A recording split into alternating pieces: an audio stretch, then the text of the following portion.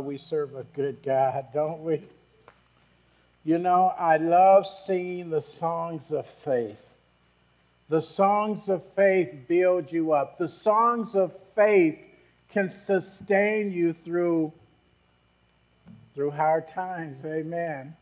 The songs of faith can be a way to just celebrate the goodness of life, the most simple parts of our lives. Singing the songs of faith is powerful. Often when people are coming to me for advice, one of the things I ask them, do you worship?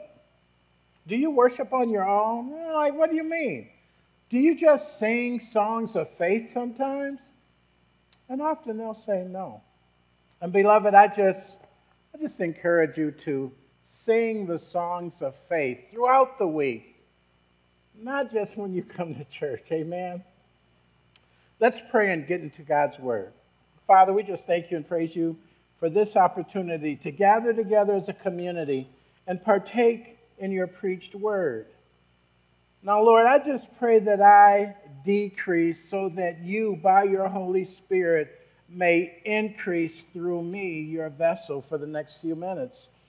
Father, I ask that your anointing be upon us as a community. I ask, Lord God, that you give us eyes to see what you're showing us and ears to hear what you're saying to us and the mind of Christ to comprehend it. Father, I ask that you give us courage to face the stuff of our lives. And Father, lastly, I ask that you increase our capacity to navigate the terrain. We dedicate this time to you. In Jesus' name, amen. Our text today is found in John chapter 6. And this is a familiar story to many of us. And I've been reading and hearing this text taught to me as a child, and then later hearing other men and women of God expound on it. And I hope it's a blessing for you this morning. John chapter 6, the first few verses of that in your Bible, it may be entitled, Jesus Feeds the 5,000. Sometime after this, Jesus crossed to the far shore of the Sea of Galilee, that is, the Sea of Tiberias. And a great crowd of people followed him because they saw the signs he had performed by healing the sick. Then Jesus went up on a mountainside and sat down with his disciples. The Jewish Passover festival was near. When Jesus looked up and saw a great crowd coming toward him, he said to Philip, "Where shall we buy bread for these people to eat?" He asked this only to test him, for he already had in mind what he was going to do. Verse 7, Philip answered, "It would take almost a year's wages to buy enough bread for each one to have a bite." Another of his disciples, Andrew, Simon Peter's brother, spoke up. "Here's a boy with 5 small barley loaves and 2 small fish. But how far will they go among so many?" Jesus said, "Have the people sit down." There was plenty of grass in that place, and they sat down. About 5,000 men were there. Jesus then took the loaves. He gave thanks and distributed to those who were seated as much as they wanted. He did the same with the fish. When they had all had enough to eat, he said to his disciples, "Gather the pieces that are left over. Let nothing be wasted." So they gathered them and filled 12 baskets with the pieces of the 5 barley loaves left over by those who had eaten. Verse 14. After the people saw the sign Jesus performed, they began to say, "Surely this is the prophet who has come into the world." Jesus, knowing that they intended to come and make him king by force, withdrew again to a mountain by himself. This morning, beloved, as we explore the story of Jesus feeding the 5,000, I wish to draw your attention to 2 verses, verses 5 and 6, and I'll read them again. When Jesus looked up and saw a great crowd coming to him, he said to Philip, "Where shall we buy bread for these people to eat?" He asked this only to test him, For he already had in mind what he was going to do. Beloved, the title of our message today is, It's Only a Test, and Will You Pass? Amen. So this is a very familiar story to us. And we know everywhere Jesus goes, he does miracles. And we see this throughout the four Gospels. Jesus feeds multitudes. He heals the sick. He opens the eyes of the blind. He gives voice to the mute. He even heals the cripple. Jesus does so many miracles that at this point, there are just thousands following him because Jesus is the man. If you have a need, just follow Jesus and you might get a miracle. Amen. But this is an interesting story because the disciples know exactly what Jesus is capable of doing because they had seen him take very little and multiply it and feed thousands before. They had seen him raise the dead. They had seen him open the eyes of the blind. So they're having this dialogue as if they don't know the answer to the problem. I think if I was there, I would have said, yo, Jesus, remember what you did last time? This kid here has a little bit. Why don't you just multiply it like you always do? Jesus would say, you know, Stafford, you really understand. I think I'll do a miracle, right? Wouldn't it be nice if life was like that? But it's interesting. Why does Jesus test Philip? The text says that this is a test for Philip. And I have to tell you, I've read this story many times. I've heard a lot of people expound on it. But for the first time as I was preparing this message, honestly, I was stumped. I was so stumped that I thought, you know what? There's a message here to be preached because I don't understand this. But here's something to pay attention to in the text. The Bible is really silent about why Jesus tests him because, excuse me, the text says that he knows what he was going to do. Now, it's interesting that this conversation is with Philip also, because when we read the four Gospels, we know that Philip was just a bad dude. He had his act together.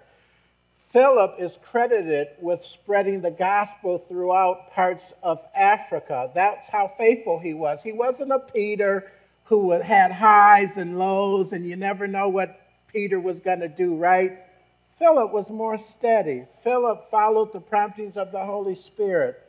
But yet, we see that he's being tested. So we can make some conclusions about what the test is not, okay? Based on what we know, we don't see that Philip had did anything wrong. Now, this is important for us this morning.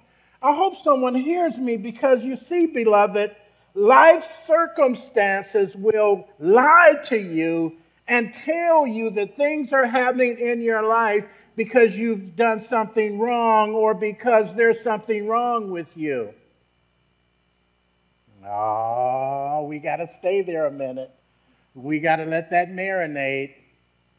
Some of you are going through stuff in your life, and the circumstances of it is trying to convince you that you've done something wrong. Actually, the devil wants you to face a test or a trial and conclude that God really doesn't love you, that God really doesn't believe you're all that. You know, in Genesis chapter 1, the Bible teaches that we are made in his image after his likeness. And so God places high value on your life. But Satan would use the trials and tests of our life to convince us that God doesn't love us. Beloved, testing and trials are a part of everyday life. Yet we see it necessary that Jesus decided to test Philip. Now, the Greek word there used here, test, trial, I believe the King James renders it prove, is a positive test. It's not a negative test.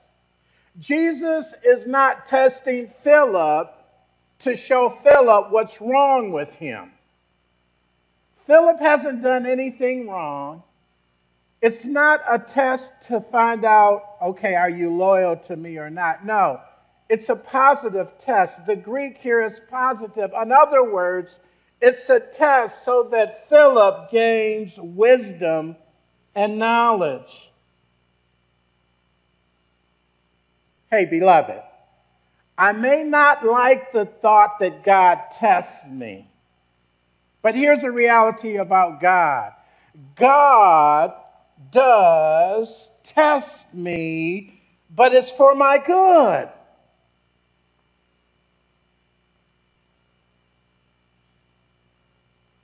This is a reality of life. And the prosperity gospel will try to convince us that because we're good Christians, we shouldn't go through anything. Matter of fact, you can go through your cable television and you will see men and women of God with thousands following them, thousands buying their books. And I'm not knocking anyone, but I just want you to understand that there is a gospel out there that's very American. And it will tell you that when you have faith and you do what the Bible says, you won't be tested. Well, that's not true. You know, it was interesting. A few years ago, Hazel and I went to Africa, and we met a group of pastors at a local university. And when they heard there were black pastors coming, they wanted to meet us because many of them had never met a black American pastor. Usually they're all white Americans, and so they wanted to meet us. And it was my wife and I, and we were surrounded with about 8 leaders throughout Africa. And one of the things they asked me was, pastors, how do you handle the prosperity gospel? Because we see it robbing our people. Beloved, don't be duped by the devil. Okay? Don't believe that because you are going through trials, because you are going through a test, that it is because something is wrong with you. No, not at all. Not necessarily. Now, there might be something wrong with you, okay? Let's just own up. We do have the mess in our lives, right? But that's not what this message is talking about. Those of you that have made bad decisions and you just going through stuff, okay. Somebody say amen. But life happens. The truth is, when God tests us, the test is designed to help us. Do you hear me today? Isn't it interesting that some of us go through life avoiding tests? I did. Look, I had to take Algebra 1 and 2. I had to take Algebra 2 2 times before I could graduate from high school because I was a poor student. I'll just be honest. I was just a poor student. I didn't do my homework. When I struggled with math, instead of coming in and asking for help, I didn't. And guess what I did? I avoided the test. But my counselor, bless his heart, Stedford, you're not getting out of high school till you pass the test. And see, some of us, the truth is, we go through life avoiding pressure, avoiding anything that's a little challenging. Somebody say amen. Amen means I agree. So just look polite so the person next to you won't think that I'm talking about you. So you say amen. No, but really, some of us go through life avoiding difficulty. We avoid anything that's challenging. And some of that, the truth is we don't want to fail. But God designs tests for our good. A good learning environment will keep you there until you pass the test. Yeah, some of you are like, God, why do I keep going through this? Why am I always going through this in my life? Maybe it's a test. And maybe God is going to keep allowing you to go through what you go through because there's lessons that he wants you to learn. I found this true in marriage. Bless Pastor Hazel's little heart. You know, there's stuff that we would go through, and we both came to the conclusion that God wants to teach each of us something.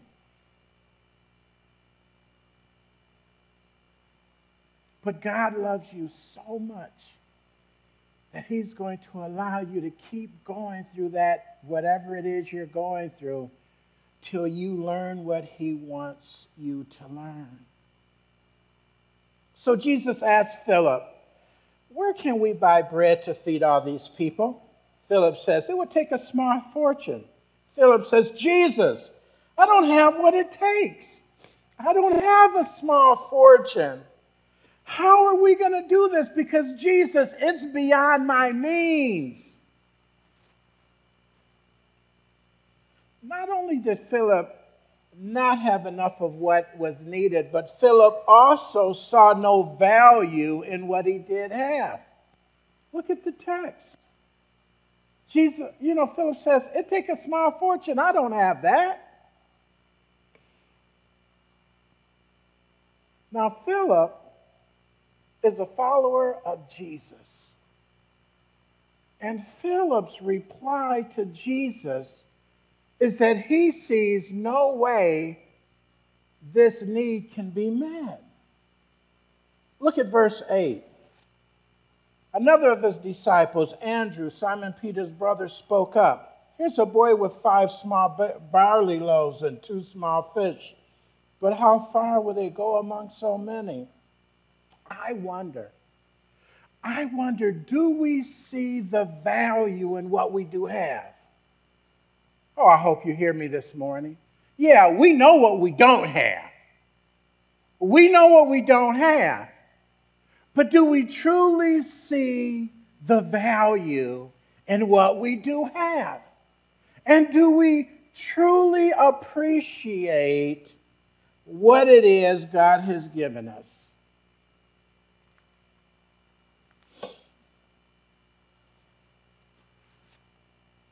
Maybe you're going through something this morning and you really don't value what you do have, to the point where all you do is complain about your circumstances. Maybe you haven't even really prayed about it. See, it's kind of like a person that doesn't have enough money to pay their bills, right? They don't try to have a written budget because they know they don't have enough. And those of us that understand budgeting or really understand money, we know that if they did a budget, what they have would go farther. We know, some of us know that, don't we? See, it's a test from God. It's a test to see if we value what we have. There's also the issue of stewardship in this text. Am I a good steward over that which God has given me?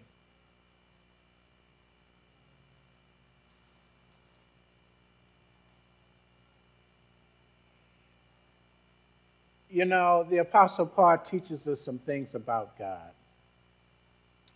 And I like to go to Apostle Paul when I'm stressed, when I'm in trials, because the Apostle Paul understands that the stuff of life will cause you to be in a test where you question yourself and you question God. And we know this to be true because in 2 Corinthians 12, the Apostle Paul, this is an anointed brother. He's doing signs, miracles. He's the man. He's preaching like nobody has preached. He is expounding on the Old Testament applied to Jesus in such a way that no one can dispute what he's saying. And yet we know that the Apostle Paul has a thorn in his flesh. We know that the Apostle Paul, as great as his faith was, he still went through stuff. And he found himself in a trial. He found himself in a test, and he cries out to God. He says, Lord, take this away from me. You know the story. God shows up and says, hey, dude, my grace is sufficient for you. It's going to keep you humble. And this is what Paul says in response to that. He says, I delight in weaknesses. Now, how many of us delight in weaknesses? I delight in insults. I delight in hardships. I delight in persecutions and difficulties, for when I am weak, then I am strong. When I am weak, then I am strong. Now, did Paul enjoy that stuff? No. But what's his point? Trials. That word there, prove, in the Greek, it's test, it's trials, it's a positive. The stuff of my life works in such a way that when I'm weak, I am strong.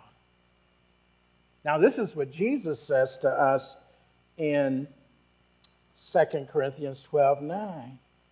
My grace is sufficient for you, for my power is made perfect in weakness. Beloved, it's only a test. I wonder, will you pass that test? That's the question for us. Will God get the glory through what we go through? Whether we're at a place of great challenge to perform, or whether we're facing great temptation in our lives. Some of y'all don't know anything about that. Y'all just got it all together. Maybe you're facing persecution on a job that is very unfriendly to Christian values, and they've scoped you out. And they know you're one of those Jesus people. You know, I've worked in some environments where they knew I was a Christian. They just gave me a hard time. So Jesus gives them instructions. Let's go back to the text. Let's pick it up at verse 10. John 6:10. Jesus says, have the people sit down. There was plenty of grass in that place, and they sat down. About 5,000 men were there. Jesus then took the loaves, gave thanks, and distributed to those who were seated as much as they wanted. And they did the same with the fish. Notice that Jesus takes what they have. Jesus gave thanks for what they had, and then Jesus used what they had.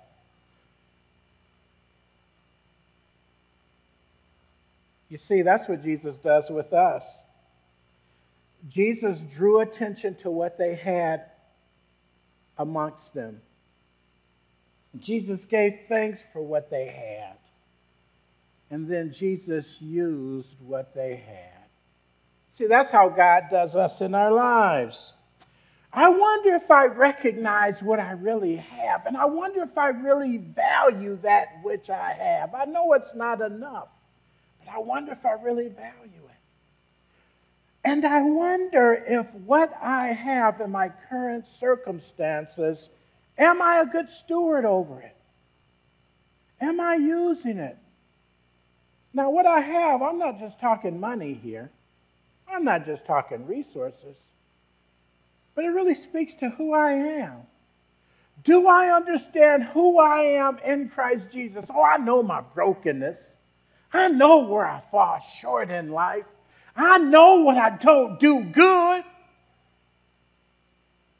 Some of us have come up in environments and it was not healthy. They didn't speak into us. They didn't see the value in us. Maybe when we should have been, in an art class, they didn't see we had potential to be a great artist. Or maybe they didn't understand that all that, singing we did around, instead of fussing at us, telling us to be quiet, they should have been, trying to encourage us to sing. See, we know what's wrong with us. Maybe you don't, but I know what's wrong with me. But the question is, am I a good steward over me? maybe I'm just a good listener. You know, everybody says, he's an introvert. She don't talk much. You know, you never know what she's thinking. But maybe part of your personality is that you have the gift of listening. And you have the potential to be an effective counselor or listener or friend to someone. Do you hear what I'm saying? Do you value what you have? Because God values you. God sees the value you have. Are you a good steward over your gifts? Are you a good steward over self?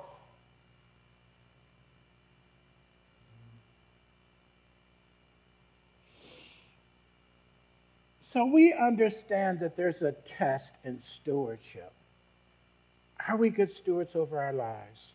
Are we good stewards over our gifts and talents? And yes, the resources that we have. And do we value that which we have? Do we value who we are? And are we thankful for who we are? And are we thankful for what we have? My wife and I, bless her heart, bless me, because, you know, we serve a financially poor congregation. Matter of fact, this is a prayer request. Out of 15 families, and all of them are in poverty, 7 of those families have experienced homelessness this calendar year.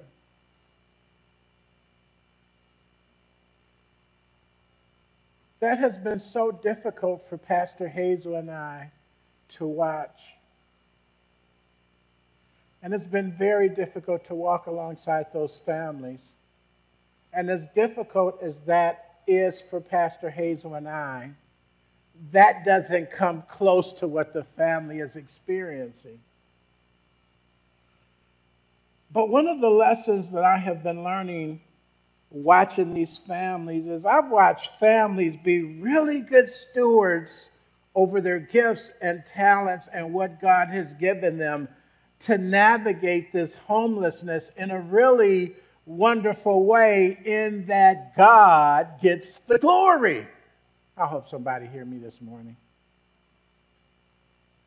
And we have watched others navigate this homelessness with just anger, and just such an emotional roller coaster to the point where they are paralyzed. Now, do I think that God allows them to go through homelessness to test them? Not at all. Not at all. That's a negative test. But I do see in each of these families' circumstances where there is a test for them to allow God to get the glory through the trial of their life. Oh, I hope somebody hear me this morning. Do we value who we are and what we have? Do we recognize who we are and what we have? And do we use who we are and what we have in such a way that God gets the glory?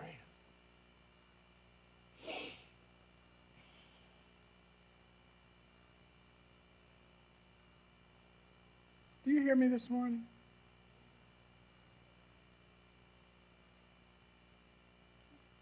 See, I just believe that God, some of you, you're just in a test. And the test is designed for you to recognize areas of your life where God can get the glory and you can grow.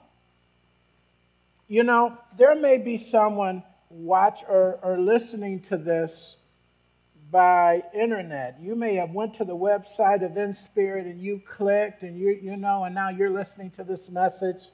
And maybe it is witnessing to you. And maybe you come to a point where you realize, excuse me, I'm just talking to the web, to the world right now, because, I do go to your website and I do click on your messages and I do listen. Amen. First, I went to the website because I wanted to know if my messages were on there or if it was just Pastor Randy's, but my message is on your website. But listen, I'm talking to someone right now in the privacy of wherever they are globally. and they are in a test, and they haven't recognized the fact that they're in a test. So person, whoever you are, listening to this message, may the Lord reveal to you who you are, what you have, and what you need to do to pass this test. May the devil be defeated in your life. Hallelujah. May you understand that you are peculiar, loved by God, valued just as you are. And the Lord, through this trial that you're in, wants you to learn life lessons. Can the church say amen? So, beloved, Philip asked a question, and God takes a moment to teach him a life lesson. And here it is.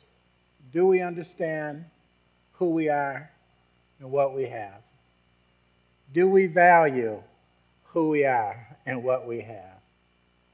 And do we utilize who we are and what we have for God's glory? Amen. Let's pray. Father, we just thank you and praise you. Thank you for being the author and finisher of our faith.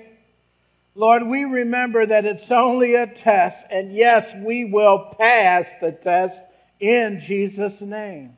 Father, we recognize that you will test our faith so that we can understand that we must depend on you, whether it's being a good steward over a lot or whether it's being a good steward over a little, whether it's recognizing who we are in Christ Jesus, or whether it's recognizing the responsibility that we have because we understand who we are in Christ Jesus. Father, we recognize that under the sound of my voice, some of us may not be followers of Jesus Christ. Lord, it is our prayer. We release our faith on behalf of someone else right now, that they will come to understand that the testing of who they are is only to bring them to the feet of Jesus. Lord, may your blessing be upon us. May you strengthen us, comfort us, and encourage us this day in Jesus' name. Now, Father, we recognize that under the sound of my voice here in this sanctuary and those listening globally, maybe they're at a place where they're weak in their faith and they've been challenged and they're not even sure about this being a Jesus follower. Well, Lord God, for the person that is in doubt, for the person that is struggling in their faith, we release our faith on behalf of them. We intercede for one another in the name of Jesus. And so, Lord God, we say thank you. Lord God, thank you for being bigger than our circumstances. Lord God, thank you for being greater than anything we will ever face in our life. And Lord, we're careful to give you all the praise, all the honor, and all the glory. In Jesus' name, amen. Beloved, I hope you've been blessed this morning. You know, my mother, bless her heart, Dr. Ella Mary Sims, she would say, you know, Stedford, when they invite you to come preach, don't be long, son. The Sims are long-winded, y'all. She'd say, now, Stedford, listen to me, son. They'll amen you. But if you're long, they won't invite you back. So, hey, listen. When Pastor Randy comes back, you tell him we got out at 10 minutes early.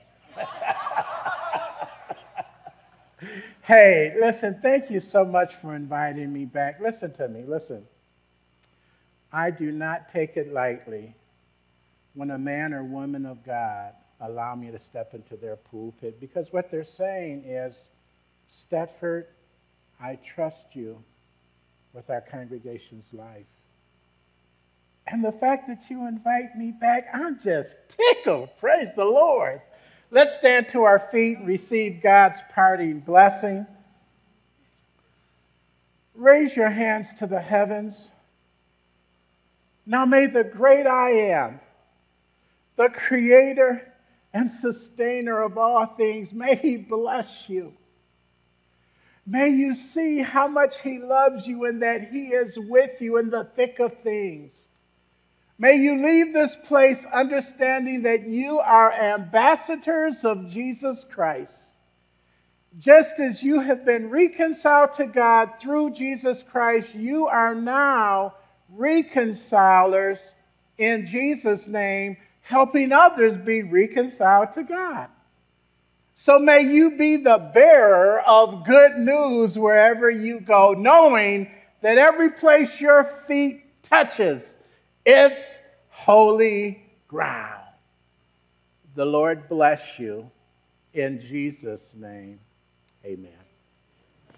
Have a good week, church. Well, every single day your grace reminds me that my best days are